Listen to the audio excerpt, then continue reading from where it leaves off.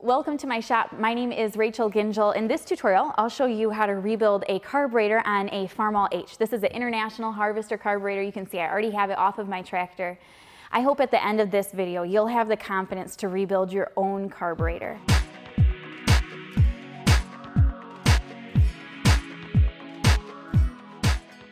Now, a carburetor usually needs to be rebuilt when either it's leaking gas or your tractor only runs with the choke pulled partway out, just generally runs poorly. Those are all indications that it's time for a carburetor rebuild. This is fairly simple, and I would imagine you already have the tools that you need in your shop. So this is definitely something that you can tackle on your own. Now, to get started, you need to take the carburetor apart. There are a few screws around the top here. I'm going to take out the screws here to take off my throttle and my choke butterflies. I'm going to take out my idle jet, my main jet, my bowl drain here, my fuel inlet, all that sort of disassembly. When I get inside, I'll take out the float, the needle in the seat, and then we'll go a little bit slower when we put the carburetor back together.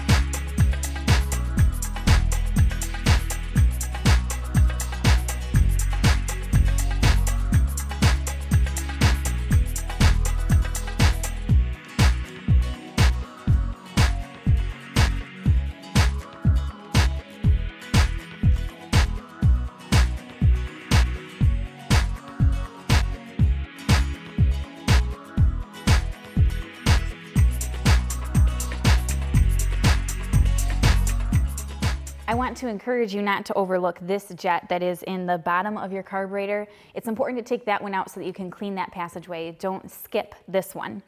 In the top of your carburetor, you can use a pair of channel locks like this one to pull the venturi out. When you pull the venturi out, the rest of your gasket will come off, and then you put your new gasket on and your venturi back in. You can see that I sandblasted my carburetor. You don't necessarily have to sandblast it if you feel like you can get it clean just with a can of carburetor cleaner. Use one with a nozzle on it so that you can clean out all of your passageways. Clean thoroughly, wear safety glasses and gloves while you do that. Follow your carburetor cleaner with a blow-off nozzle. Do it 2 times if you need to. Don't be afraid to use the entire can of carburetor cleaner. Clean is your secret to success when you rebuild a carburetor, so don't skip on that step at all. Make sure that your carburetor is very thoroughly clean before you're ready to reassemble. Up on the top of the carburetor, you do have an ID tag right here. This is the tag that you're going to want to read so that you can order the correct kit for your carburetor. There are some other numbers on the carburetor, and these aren't the ones you want. Look for this small brass tag here at the top. Inside here, you have a bushing for your throttle shaft. Put your throttle shaft inside your carburetor and see if it fits snugly, like mine does. There's no play here. If yours fits snugly, I would recommend that you leave your bushing alone and not replace it, even though the comprehensive kit comes with a new bushing. It's hard to replace. You need to drill it out and drive a new one in. So if you can skip that step, go for it. However, if yours is sloppy, then definitely replace it. I pulled mine out. I put a drill inside of there and pulled it out like this one. You can see I kind of destroyed it when I pulled it out. And then I used a 1/4 3-inch long bolt like this one. Then I took a nut and smoothed it off to use this as a driver to pound the bushing in until it was flush. You could do something like that as well. When you do, you might peen it over, so then you'll need a reamer to clean up the bushing. And once you've done all that, then you're ready to put your new throttle shaft in. Make sure that it slides in there and it fits well. It is directional. Notice that that groove is back towards me, and that's the way that it's going to go onto the carburetor. Here we have the butterfly.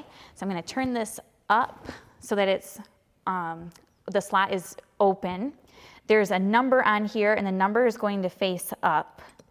I'm going to drop this down into the slot. I'm going to use a pair of needle nose to try to get those holes lined up before I flip it over. Let's see how close I got. I got really close there, okay? Then there's 2 new screws. Look for the screws that are flat across the top and beveled at the bottom. Those are the 2 screws that you're going to use up here at the throttle. There are 2 screws that look similar to this for the choke, and you don't want to get them messed up. You might want to use a self-starting screwdriver like this one, since they're hard, especially if you have bigger hands. It's hard to fit your hands down in here and get those screws started, but stick with it. You can do that. Tighten up both of those screws, and then you'll be set for your throttle shaft. When you are ready to rebuild your own carburetor, you're going to need a repair kit. We offer 4 different levels of repair kits, so let me go over them with you, then you'll know exactly what kit you want for your carburetor. The first is what we call our economy kit. This is just gaskets, needle, and seat. If your carburetor just basically needs a good cleaning, this is the kit you're going to want to go with. The next jump up is a basic kit. This has all the same pieces that you saw in the economy kit, but the most notable add is that you get a new throttle shaft, which does wear out. So this is a good kit. Even better than that, though, is what we call this complete kit. You get both the throttle and the choke shaft, as well as a new emulsion tube, other pieces here. On this video, I use the comprehensive kit, which comes with the new butterflies, choke and throttle shafts. Here's the plug for your drain. We have the new fuel inlet with the screen on it. Lots of nice pieces here. If you want to do a very thorough job on your carburetor, this is the kit that you'll choose, and I'll show you in this tutorial how to put every single piece in. At the end, your carburetor is going to run perfectly if you use this kit and install all the pieces correctly. This float is always sold separately. It's independent of the kits. Sometimes people don't need to replace their float. That's why we offer it separately, so that you can save a little bit of money on the kit. However, if your float needs to be replaced, definitely add that to your cart separately from the kit and make sure that you have it for your repair. All of these parts are available on my website. It's farmtractorrepair.com. In addition to these carburetor parts, we also have Farmall H engine parts, as well as a nice selection of licensed Farmall products that you might want for yourself or to give to a friend. You can purchase my book, Farmall Cub Encyclopedia. All of those items are available on my site, farmtractorrepair.com. Your purchase on that site will help to fund future tractor tutorials. I have my new gasket here ready to drop on, and then I have my seat. This has a tiny gasket underneath it as well, so don't forget about that gasket. I'm gonna get it started with my fingers, and then I have a deep well socket here, which will tighten it up. After this, the needle will just drop right into the seat very easily. Oops, let me tighten that up. I'm gonna stick my Venturi on there because that's gonna hold my gasket into place, make it a little easier. Here's my needle, and then I have my new float here ready to go. This is my old float. You can see how corroded it was. If your float is corroded, if you shake it and you hear that there's junk inside, if it's dented, all of those would be reason to replace your float. So floats are always sold separately from a kit. So if you need a new float, don't neglect adding that to your cart when you purchase parts. Let me slide this float pin all the way across. Looks like I'm hung up on the very end here. So let me slide that through just like that. Specifications is that this float should be set at 1 27/32 of an inch. I have a ruler that measures to the 32nd of an inch, which I'll use. If you don't have a ruler like this, it's close to 7/8. So that's how you can measure. Again, we're looking for 1 inch and 27/32, which this one is right at on the money. If you need to make an adjustment to your float, just bend it up right here very carefully, one way or the other. But usually it's okay just how it is. Lastly, I have my fuel inlet with the new screen on it here, ready to go back in. I'll tighten this up with a 5/8 inch wrench.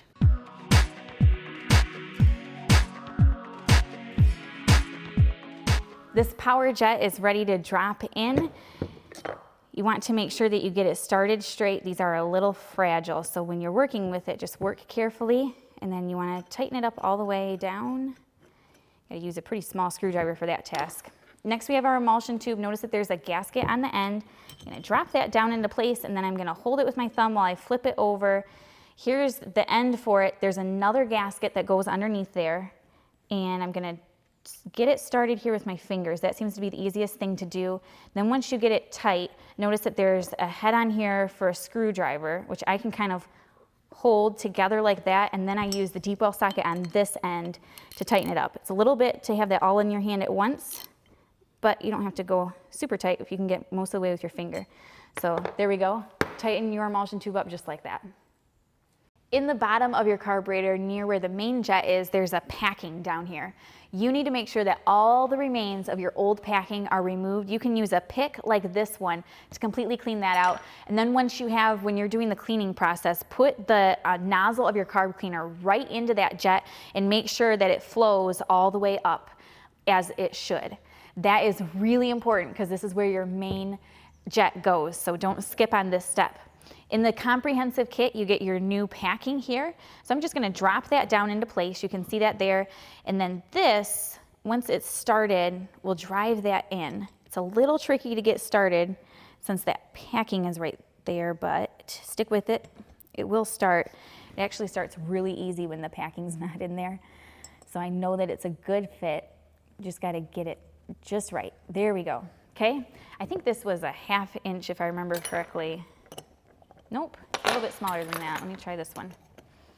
7/16 on there, okay? I'm gonna tighten that down all the way, and then I have my new main jet here. I'm gonna screw this in until it bottoms out, and then I'll turn it back out 2 full turns, and that's gonna be a really good spot for us to start. I am prying the rest of this packing out down here at the bottom around the throttle shaft. There it goes. So that's out. I'm gonna use a pick just to make sure that I've got everything out. And I do, that looks clean. There's a new felt packing. I cut mine in half because in the kit it comes too tall.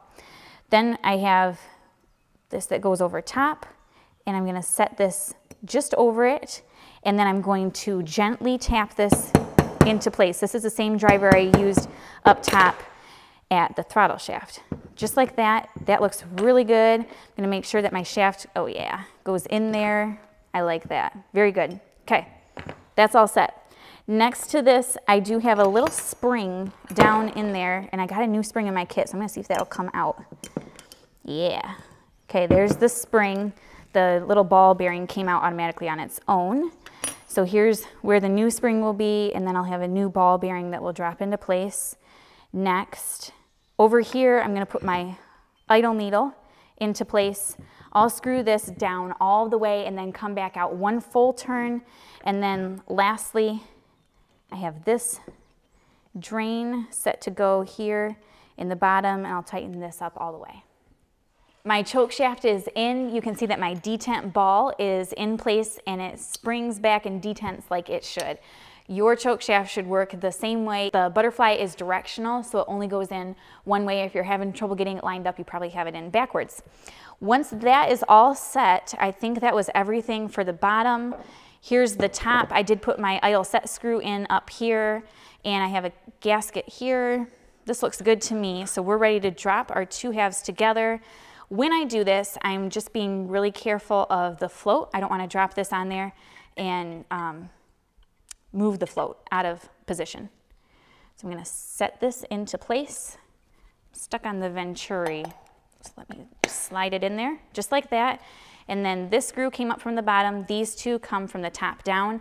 And notice that I do have the new little lock washers underneath all 3 of my screws. I'm going to tighten these up, and then I'm ready to put it onto the tractor. My carburetor is on the tractor. Now I'm ready to start it up and see how it runs after the work that we've done.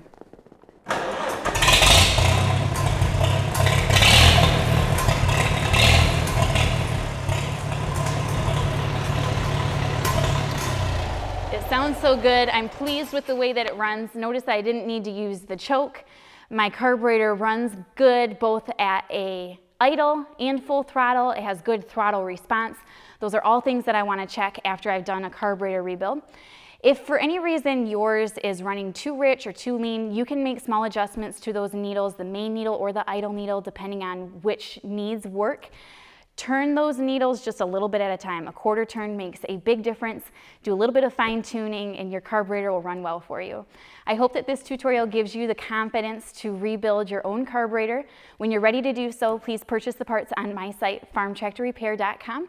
Also, if you'd like to, you can subscribe to our channel as we release new videos all the time.